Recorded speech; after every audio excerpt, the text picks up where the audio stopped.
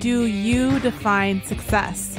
I would say community. To me, it's not really about my ego. It's about creating a collective experience where other people can hear the music, connect with it, and say, that's my story. It's funny too, because now there have been so many scenarios where something has been said or a situation has maybe not been the most ideal.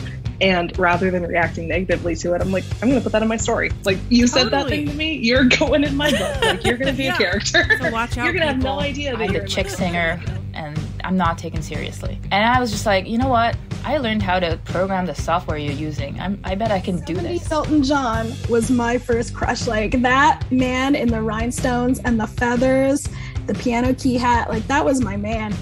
You're listening to the Takeback podcast, where women of color creatives come together to inspire, empower, and encourage each other.